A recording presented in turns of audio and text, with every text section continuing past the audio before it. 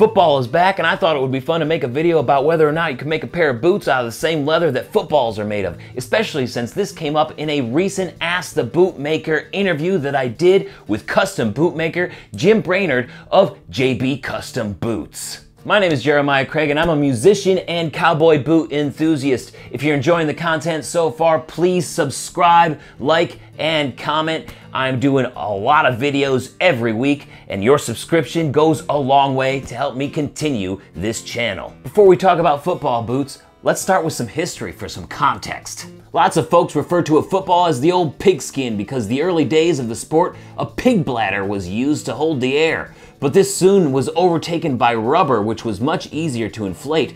So even though no pigskin is used in footballs today, the name has stuck.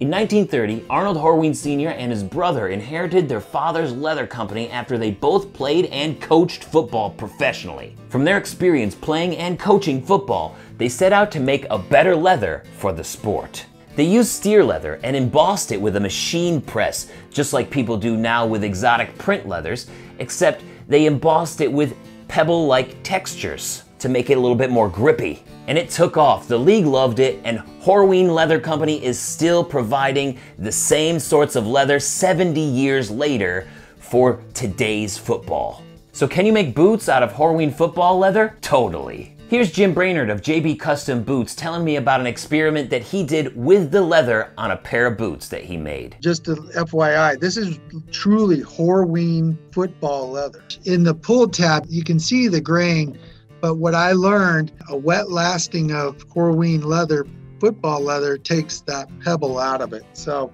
that wasn't the best of ideas there. So Jim learned that the Horween football leather loses its distinctive pebble-like texture when it is wet lasted. And what this means is that when Jim was ready to make the leather the shape of a foot, he had to stretch the leather over a last. When a bootmaker does this, oftentimes they will wet the leather so it stretches as far as possible, so that the fit will stay even as you wear the boot and as it breaks in. But as he stretched the Horween football leather when wet, the texture stretched out of it altogether. Jim told me that he'll make another pair of boots with Horween football leather in the future, and when he does it, he will only wet the leather a little bit, if at all, so that it retains that pebble-like distinctive texture we all know and love. A quick search online will show you a bunch of different kinds of boots using Horween football leather, but I can't wait to see Jim's next attempt at a pair of football cowboy boots. Be sure to check out the rest of my conversation with custom bootmaker Jim Brainard of JB Custom Boots at the link in the description or at the end screen. Thank you so much for watching today. Don't forget to subscribe,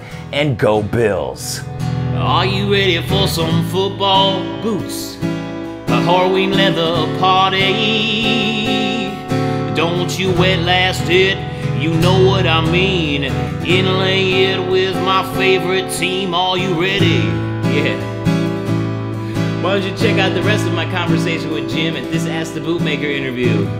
Or I got a music video down here that I think you might like. Don't forget to subscribe, and I'll see you next time. Yeah. Are you ready for some football boots? Peace. Have a good one.